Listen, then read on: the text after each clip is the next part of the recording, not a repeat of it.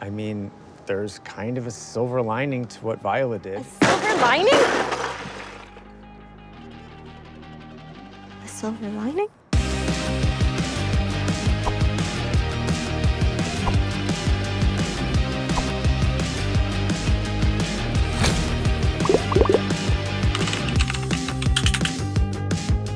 Hi, party people. Hi. I am here with the most esteemed Leah Jarvik, who played Thistle in The Party. And I'm Tori Chancellor, one of the writers and co-producers. Thank you so much for joining us to talk all things Thistle and The Party. Thank you for having me. Well, first off, you are a very historied actor with a very impressive theater resume. And I just want to talk a little bit about your background and what led up to The Party prior to that. Yeah. Thank you, first of all. Yeah, I think, I've had some film training and gotten to do some cool film stuff, but theater is sort of my home turf. Mm-hmm. I grew up doing a lot of stuff, Seattle Children's Theater, a very angsty and awesome youth theater company, and then I was an English theater double major in college. Mm-hmm. So yeah, it's sort of my home, and some of my favorite roles that I've ever gotten to do have been in theater. I think what is your theater tell is, I think out of all the cast, you probably made the least amount of mistakes. And I only say that because when we were putting the blooper reel together, it's how do you make a blooper of someone who's not messing up? Yeah, I noticed that and I was like, oh, it's too professional. I know, she's just too good at her job, you guys. Perfect all the time. It's so hard. I know. Did you have any experience with D&D before coming into The Party? Oh, Tori, you know I didn't. I'm asking for our viewers at home. Yeah, no, I would say I think myself and Nabila were the two biggest real life newbies. Okay. What was that learning curve like? Oh, it was fun. So my experience was I had some friends who played D&D and had heard about great things from them, but always just kind of felt like it's too much to learn. You know, the bar is too high. I don't put in the work to figure it out. So then when I got cast, I was like, okay, time is now. And I just started watching everything on YouTube. You did your own Karate Kid training montage. So much training. It was like, picture, like myself, I'm sitting with my roommate who also hasn't really played, and we're watching a Critical Role one shot, and literally every 5 seconds we're pausing and being like, okay, so they seemed to both move and do something, so I guess you could do both things in the same turn. Okay, play. Okay, wait, pause. So she seems to be controlling. It was like that. Oh my God. Yeah, it was great. And from then to now, would you say you've evolved in your understanding? Because it has been about 8 to 10 months probably since we were casting and filming. Where are you now? Yeah. And at the beginning of things, I had two really good friends who gave me a lesson, and I took that lesson in my own studying, and we went into a little Zoom one-shot that the cast played. So that was my first time actually playing D&D, which was so much fun, and I was playing as Thistle, and it was great. And then post shooting, and then day one of shooting, literally the first time I'd ever held a D20, because we played online that one other time. It's a big deal. Yeah, it was exciting. And so then I'd spent 2 weeks pretending I knew how to play, which was interesting, and then we actually started a cast game afterwards, which has been so much fun ever since. That's been fun. I'm definitely, you can learn a lot from, trying to know the rules, and you just won't know until you actually play. And then it suddenly just comes to life in a really beautiful way, and you're like, oh. How do you personally relate to your character, Thistle? Yes. Thistle and I are alike in many ways and different in many ways. But I think, for me, there's something to Thistle, to her insecurities I relate to a lot, especially, being an artist and trying to feel like you're good enough to be doing what you're doing, especially when all of your friends and the people you're surrounded by are on what seem to be more secure paths in their lives, and sort of that constant, questioning.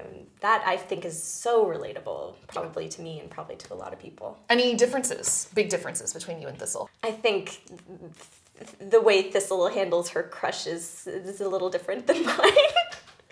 Are you a little forward? Are you forward, or are you just going you just not let it play out at all? Or because she, I feel lives in a very weird medium place of I'm going to enjoy the perks of this, but I'm not actually going to actively do anything that could jeopardize this nor make it move forward. Right. No, I think that what she like wants and enjoys of like, you know, getting this attention. But, and again, this goes back to her insecurities, right? Like being able to have a little crush and get some attention from someone who you know is never going to reject you because it was never actually possible.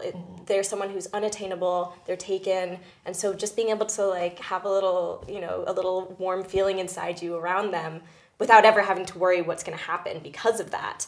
I think that her insecurities play into that in a big way, and I don't think that for me, like I have as many insecurities in that realm. Totally. What was your favorite scene to film? Oh, so many. It was really... We can run the Rolodex. Okay, great. Well, I did have one that came to mind that was not what I was expecting. Okay. Because, I mean, obviously, all of the costume stuff is amazing. The days where we got to be, you know, in the Black Box doing improv with Allie were like so many really fun days. But the one that actually did come to mind was at the end of episode 2. Mm-hmm. And this was pretty early in filming, and we were all in our street clothes, you know, at the sort of living room setup, and it's when Ecstasy and DM come back in, and you know, and we explain that Viola's going to join, and then DM does her like, oh, wow, welcome to the party. I know, it's such a good wholesome moment. I just remember standing there like in formation. I'm like holding my bag, and I'm, you know, looking, and I was like, oh my god, I'm in a sitcom. You know, I know, and it's such a tone definer too. Like the rest of things to come, and it was that was probably like day 2 or day 3. It was early, and it was just like, oh, I mean, because being like part of a core group of a sitcom, that's the dream. I mean, that is so the dream, and so I just you guys as the cast are all like really close now because obviously 8 to 10 months has passed since we've even filmed that. But like, you know, on that day 2 of filming, what were the vibes amongst you all? You know, like what were you guys like feeling and thinking? Yeah, I mean, it was definitely early days. You know, so we were still getting to know each other, but we had such great, I think, chemistry as a whole group off the bat. You know, it's like, you know, we like started our group chat and it's like, yeah, to share pictures, but also for friendship, you know. I know, let me like sow those seeds now of friendship, and obviously they've sprouted. I definitely did a lot of that. Theoretical Physics on YouTube asks, aside from yourself, which character in the party is your favorite? It's tough. It's a toughie. I had the great, amazing fortune of getting to do earlier table read. Mm-hmm. And at that point, there were 2 roles that were sent to me, which were Thistle and Ecstasy. And so I think Ecstasy will also have a special place in my heart because there was a time when I was like, ooh, like that would be a fun role to play. And I think I responded to that email being like, yeah, I mean, I would be so down for either of these characters. They both look so fun.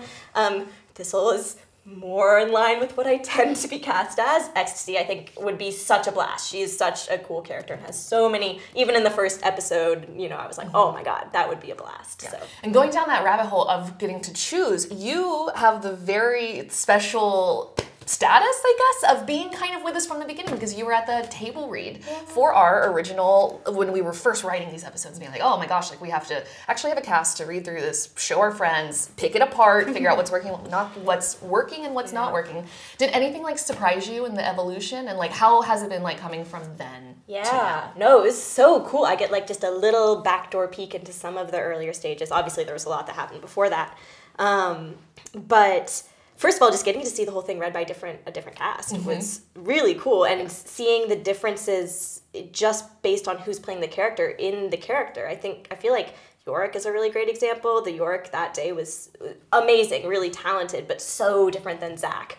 Episodes changed, especially 6 and 7, and I actually went back to look again at my like that original script because I was like, wait, but how is it possible that these scenes all happened before that? And then I was like, oh yeah, they did. They just weren't connected to, I don't know if I should explain all of No, I mean, yeah, but it was basically like we moved up the reveal of the deception. Right. Because we wanted a framing device for how all of that goes forward. You know, with the lens of, in the wake of this destruction, kind of what does this look like? And that means that like the Jean Thistle, you know, car boxing and apology, the date between Ecstasy and DM, and then even Viola and Yorick at the school, although it was a very different scene, those all happened before the reveal, which meant that all of them, you know, happened without, moving it to after the reveal allowed all of the characters to reflect on what Violet had said, and made those scenes, I think, so much more poignant because they were like introspective in that new way. And we needed an external force to tell that, because when you work so long on something, it's like you just don't even you don't see the forest for the trees at a certain point.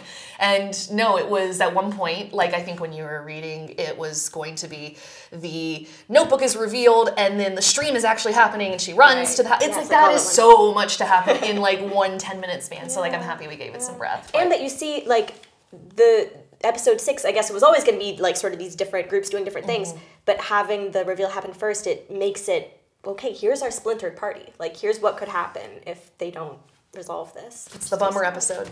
Big bummer. I love it. Hey, next week we're going to be back with all things Leah Jarvik and more about her role in the party. So, we'll see ya. Bye. Fun. And yeah, and I became much better at Overcooked, so. The game that notoriously ruins relationships, Oh, you does know. it? Oh, I guess it ruined mine. Whoops.